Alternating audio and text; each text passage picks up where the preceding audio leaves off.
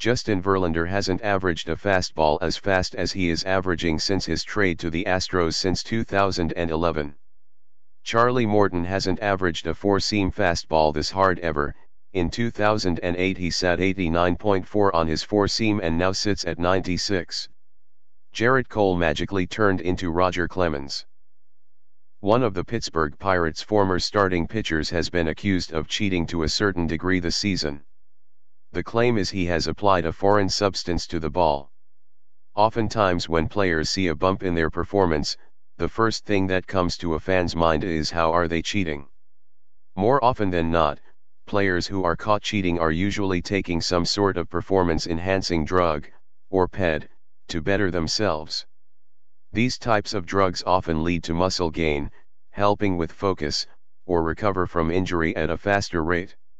However, there are other types of cheating that go on in baseball as well, and a former Pittsburgh Pirates player has been accused of it. Gerrit Cole is having the best start to his career this season with the Houston Astros. So far the former Pittsburgh Pirates pitcher has been about the best pitcher in the American League. Through his first 5 starts he is 2-1 with a 1.29 ERA. He is leading the American League in strikeouts with 49 through 35 innings. This gives him a rate of 12.6 strikeouts per 9 innings, which is 3.6 higher than any other season in his career. Advertisement. Get Mic from Chamberlain. Upgrade your existing garage with the Mic app, so you can open or close it from anywhere. Ad by Chamberlain. Accusations. So what is the issue? Well, first it was somewhat brought up a few weeks ago by Travis Sawchik. Sawchik made a note that Cole's spin rate on his fastball significantly increased compared to the previous seasons. Sawchik tweeted that his RPMs went from about 2,100 per fastball to 2,300. He explained that this could be why Cole is seeing a jump in his numbers. Could it be because he is pitching in a more friendly climate early in the season? Or is there something else? The controversy really took flight when Sawchik received a reply to his original tweet. Boddy, who studies pitching, decided to throw out a potential accusation. Boddy claimed that he believes Cole is using a foreign substance to increase his RPMs. He tweeted that it's either pine tar or something called firm grip. He says that if a pitcher uses them he will see an increase on his fastball and sliders RPMs. He is not saying that he knows for a fact that Cole uses it, but does suggest that it would take something like that for Cole's RPMs to take a jump like that. Former teammate. It did not just stop there, however.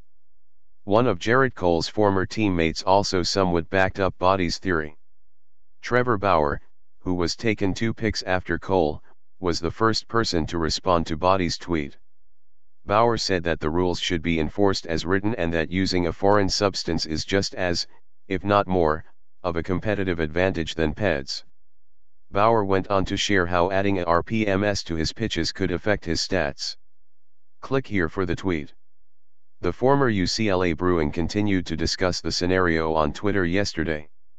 Meanwhile, the conversation carried over to MLB Network's crew yesterday. Next, a look at the team stats. What to make of all this? Now the main issue here is there is no real evidence of this. There has yet to be a camera shot, an opposing player or manager pointed out post-game, or any signs of Cole applying it. Also, one has to take into account that Trevor Bauer and Gerrit Cole were a dominant 1-2 punch at UCLA, but did not get along. So is this just a rival of Cole's trying to tarnish his success?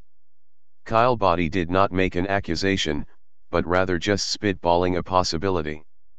Maybe it is what it is, maybe Cole has just developed into a different pitcher since going to Houston. Regardless, it is very interesting to see how this will play out going forward for the former Pittsburgh Pirates ace.